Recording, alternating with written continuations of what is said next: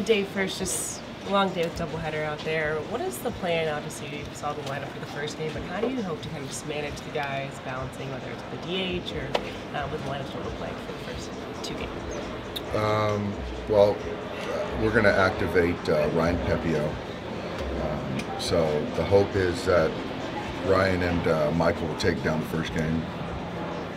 And as far as kind of the position players, just kind of trying to balance the guys that played last night to give them a later start to not play the first game, to play the second game.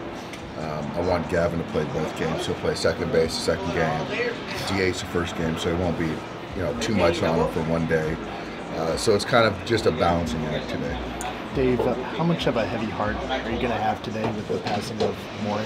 Yeah, I found out last night, and I know he passed peacefully, and I am going to have a heavy heart. Maury was very impactful to me, personally, professionally. He's going to be missed, and I didn't get a chance to say goodbye to him. But yeah, this one is tough for me.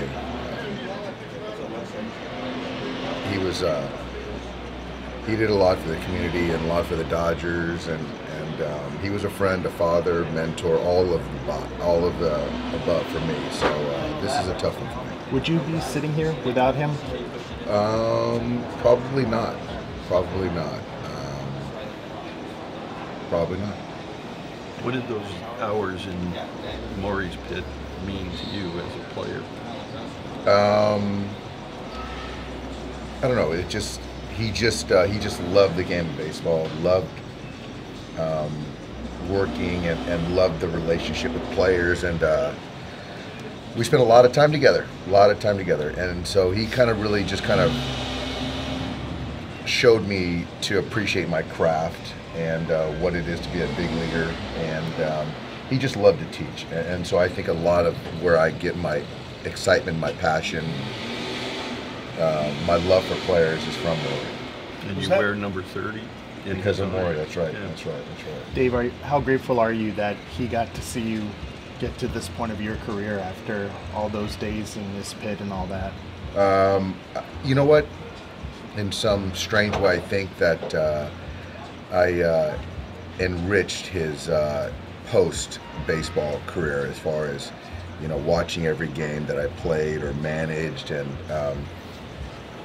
I remember even during games when I played here, he would come down from the suite and tell me I need to bunt or I need to do this, and he would come and I'd meet him at the end of the dugout, and the coach would say, "Hey, Maury's at the end of the dugout, wants to talk to you." So it just showed that he was in it with me, and even to this day he would be there cheering for me and rooting for me. Was he an instructor at spring training when you were a player? He was.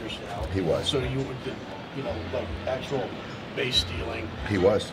He did it all: base stealing, bunting, and he was very instrumental. You always brace yourself. I know you were aware that his health was not in great physical condition, but can you brace yourself for losing a mentor like this ever? Yeah, I think so.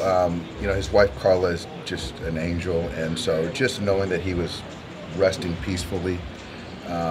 And I know he's resting in a better place today, and so yeah, you know it's coming, and you're just grateful that he's not suffering. So that's the main thing. Thank you.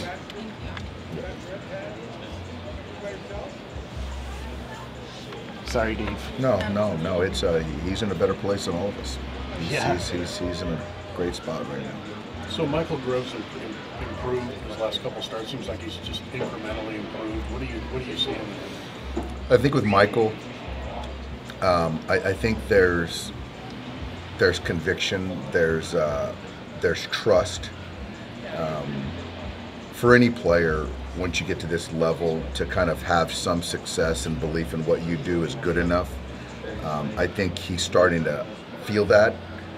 And it's a leap of faith to trust your stuff and your abilities. So, to throw the fastball over the plate, to throw the curveball in the strike zone and trust that it's good enough. Those are things that young players got to kind of see and so those things I saw his last outing, actually his last couple, but specifically the last one against these guys. So expect that you'll see more of the same. And I think with Ryan, who you'll see in this first game, he's got to get to that next step. So, you know, his last one in AAA was really good, but he's got to do it consistently at this level. Who's going to be the DH for the second game? Justin will be the DH for the second game. Dave, did Trinan, I know it's early in the morning, but are you aware if Trinan bounced back physically from yesterday? I talked to him last night, and he felt great. So my expectation is he woke up, maybe some general normal soreness, but I think the Thursday activation is very possible, yeah. Did you talk Freddie into taking the nightcap off? No, didn't even attempt it.